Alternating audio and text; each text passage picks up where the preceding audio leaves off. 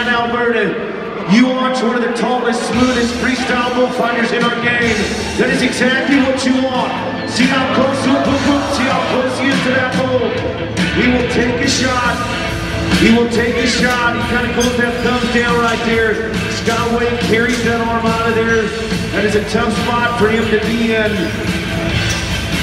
Now that is what you're looking for. I hate to say it, I hope that Skyway is absolutely 100% safe and sound. Skyway is one of the most established, one of the veterans in our game. But right there, that bull just kind of got up underneath him, got him to the ground, come over top him once. It didn't look bad. It didn't look bad, but might have just stepped on him, could have got a hand or an arm. As we'll kind of assess that situation, Skyway says, no, I'm done. There's the shot right there. Kind of picks him up, and that bull just kind of gets on his hand. And you see Skyway kind of pull that hand back and protect that arm. And he says, hey, no more for me. Ladies and gentlemen, Skyway is not only one of the greatest